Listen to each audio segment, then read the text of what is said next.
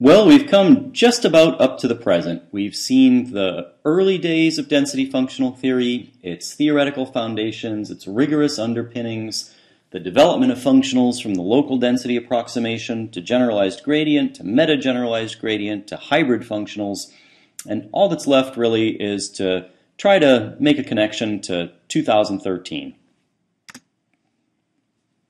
So let me try to do that and also try to sort of compare and contrast DFT versus MO theory, or wave function theory I might call it.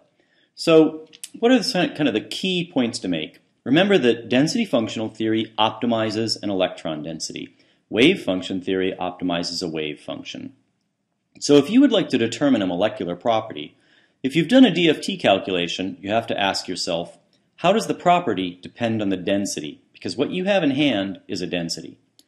In MO theory, we need to know the quantum mechanical operator. We've got a wave function, and we'd operate on it with an operator. Wave function theory has slightly broader utility because there are more operators in some sense that operate on a wave function than there are necessarily generic property functionals of the density.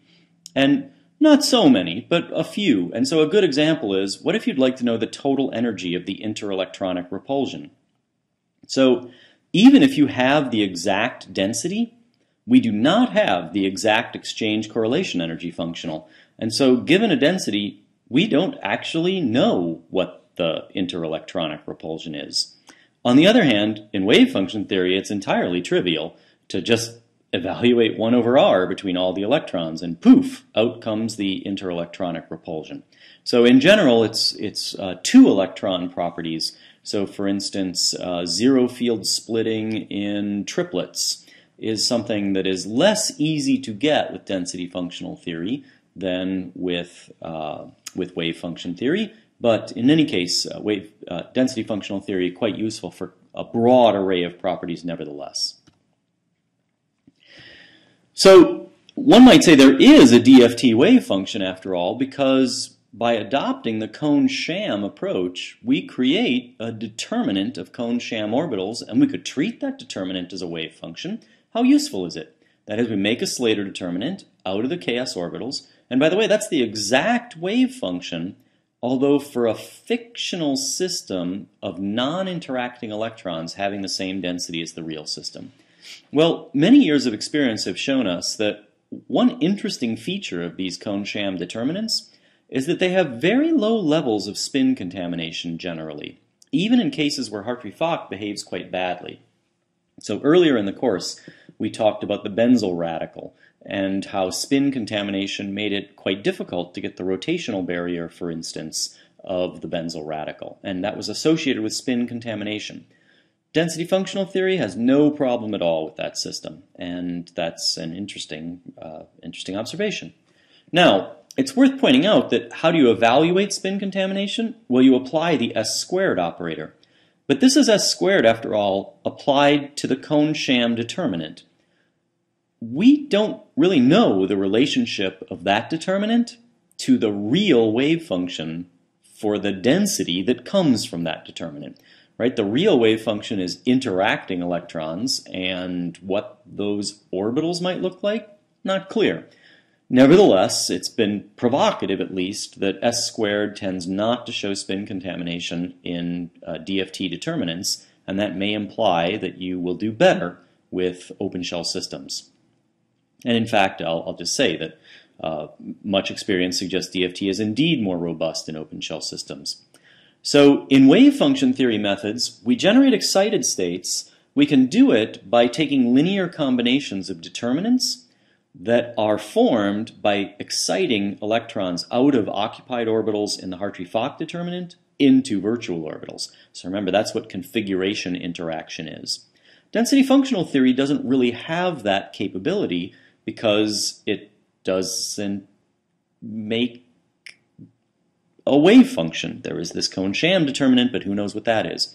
Instead, one invokes a time-dependent formalism to get at the changes associated with going to excited states, that you treat the excited state as a response to a perturbation. And we will take a greater look at that when we get to excited states later in the course. Now, what about computational efficiency? So local DFT models, and I mentioned earlier a distinction between local and non-local. So hybrid methods, because they include Hartree-Fock exchange, are non-local methods. So if you hear someone make a distinction between local and non-local, that is equivalent to specifying a functional that does not have Hartree-Fock exchange and one that does. Occasionally you'll hear people call local density functionals pure functionals. That's sort of a colloquial expression. It probably should not be used, but a better one in any case is local and non-local. But if you are local and you're not paying the end of the fourth cost for Hartree-Fock exchange, then your scaling is at worst n cubed, and in fact you can often do better. So this bullet here was written some time ago. It may not necessarily be true, and it probably depends on program, but in any case, at the time on a 15-atom system, the cost of a density functional calculation with a decent basis set was about twice that of a Hartree-Fock calculation. And why is it more expensive? Well, it's the scaling that's better, but the actual calculation itself has some overhead associated with it. DFT requires numerical solution of a number of integrals. That integration is slow relative to fully analytic Hartree-Fock, and so at least for this 15-atom molecule, the cost of doing the DFT was twice as much. But if I were to double the size of the basis set, I would expect the Hartree-Fock cost to go up by 2 to the 4th power, because it scales as n to the 4th, whereas I'd expect DFT to only go up by 2 to the 3rd power, or 8, and so at that stage I would see equal performance. I'd have captured that factor of 2, and the bigger the molecule gets and the bigger the basis set, DFT starts to win very quickly. You can see some improvement in certain things when you use basis functions that are not contracted Gaussian functions, and you can use Slater-type functions, for instance. Now, in Hartree-Fock theory, we didn't do that because we couldn't solve those integrals analytically. But in DFT, you can't solve all your integrals analytically anyway. So as long as you're going to be doing quadrature and numerical integration, you aren't really restricted to Gaussian basis sets unless you feel you want to use them. It's still convenient for the nuclear attraction and for the kinetic energy, but it doesn't have to be. So there are codes that do in fact use Slater-type functions. One is the Amsterdam density functional code, and they can be very speedy as long as you optimize your numerical routines. In periodic systems, so solids for instance, the local character of some density functionals is a very nice property. You can use plane waves as basis sets. A large number of plane waves might be needed if you have aperiodic densities in the unit cells, but the integrals are simple to solve and use Fourier transform approaches to speed this up. So there's a lot of use of density functional theory in dynamics and in solid-state physics. The convergence with respect to basis set. So empirically it's observed that DFT results are less sensitive to basis set incompleteness than wave function theory methods, and particularly highly correlated, that is post-Hartree-Fock wave function theory methods. And so in general, by the time you're up to, say, a polarized triple zeta basis set in density functional theory, you're going to be getting pretty well converged results. If you go to quadruple zeta, you will not see a big difference. For wave function theory, that is less true, and so that's a nice feature of DFT, this convergence. Various approaches have been undertaken to make DFT scale linearly, not as n cubed, but actually just as n. Some of those approaches are sometimes called divide and conquer, and it consists of separating a big system up into a series of small subsystems that interact. And you can do that because of the local character of DFT. You can do it particularly effectively, and by doing that, eventually you'll get large enough that it's just the subsystems that dictate your scaling. And so this is just my emphasis that most of what I've outlined above is optimal with local DFT functionals. It's not an absolute restriction. You can still do many of these things up here. You just can't do them quite as efficiently. So what are the limitations of the Kohn-Sham formalism? And I want to make this point because we early on in this series of lectures went from sort of formal DFT, which has nothing to do with setting up operators and evaluating orbital-based things, Instead, formal DFT really just talks about densities and optimizing densities. But because we didn't have a way to get at, say, the kinetic energy, we played this trick with the Kohn-Sham approach. But that imposes limitations on the things we can study. So what are the Kohn-Sham limitations? Well, we can compute the kinetic energy, that's why it's good, but we have to have a Slater determinant. And so there are systems that are not well described by a single Slater determinant. We've seen these in the context of discussing MCSCF theory, so cases where multiple determinants are needed to account for non-dynamical electron correlation. And so trimethylene methane, for example, was something that we looked at in class where the singlet state required multiple Slater determinants. Open shell singlets in general are situations where you typically need at least 2 Slater determinants. And so that's more of a challenge for Kohn-Sham theory, because you want to somehow introduce the non-dynamical correlation, but not to double count it. And it's by no means obvious in a given exchange correlation functional how to separate non-dynamical components from dynamical components. What about systematic improvability? So in wave function theory, we have a very well-defined path to get to the exact solution. And remember what the exact solution is. It's full configuration interaction with an infinite basis set. So we often can't afford to do that. So having that well-defined path, it's like trying to climb Mount Everest. You might be able to see your way to the top, but that doesn't make it easy. Nevertheless, it's there, and you know it can be done, and maybe you'll let somebody else do it. But in DFT, how do you go about doing a better calculation? All current functionals are approximate. Something has been done to put in some sort of best guess at what the exact exchange correlation functional should look like. And there's really not any obvious way to determine which functional is optimal for a given case. Now, certainly you can explore your convergence with respect to basis set, and you should. You'd like to ensure that your mathematical approaches are converged. But the theory convergence, that's trickier. So, of course, often what you'll do, much like with semi-empirical theory, would be compare different functionals. If you see they all give similar results, you'll certainly probably feel more confident about that result. And if they give quite different results, you will need to puzzle over which ones may or may not be most appropriate. One way to judge that might be to compare with a highly correlated wave function theory treatment, if you can afford to do that.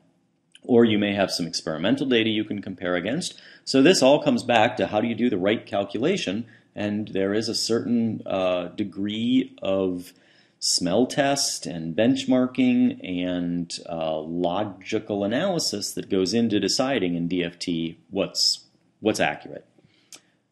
All that said, experience shows that DFT is robust over a wide variety of systems. So when I say DFT is semi-empirical, it's a little bit unfair from the standpoint of most people associate semi-empirical with things like NDDO theory, neglect of diatomic differential overlap. So those theories can have very, very large errors in many, many instances, and they're sort of non-systematic, and they're very fast, but you pay a price because it's semi-empirical. DFT, on the other hand, has very few parameters generally, and tends to experience relatively small errors over very, very large ranges. So really we should restrict semi-empirical to not be used pejoratively, but instead to reflect that there is not this beautiful systematic approach to full CI with an infinite basis. Mind you, development continues in DFT functionals, and it may happen that people get closer and closer to exact solutions. So let me talk about some of the deficiencies that are known for primarily the older popular functionals. Many of these are being addressed as we speak.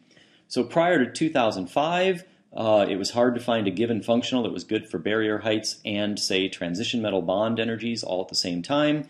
And indeed, people had noticed that those functionals that worked best for organic chemistry, first and second row atoms, if you will, were not necessarily very effective once you introduced transition metals. Certainly prior to 2005 or so, most functionals were extraordinarily bad for non-covalent interactions. So that is, and by this I predominantly mean attractive interactions. So pi-pi stacking, for instance, a well-known attractive interaction between pi faces and many older generation functionals are disastrous for this. Charge transfer excitation. So we haven't talked yet about electronic excited states, but we will get there, and I'll focus on this then. And then finally there's an expense aspect if you do include Hartree-Fock exchange, so just something to think about. So this, again, a slide I borrowed from Don Trular. This is just to illustrate this non-bonded interaction problem. So here is a tyrosine residue. So here you see a phenol, which is the side chain in tyrosine, interacting with phenylalanine, so just a benzene in the phenylalanine case. And the best estimate for the binding energy in this system is 5.3 kcals per mole from a pi-pi stacking interaction.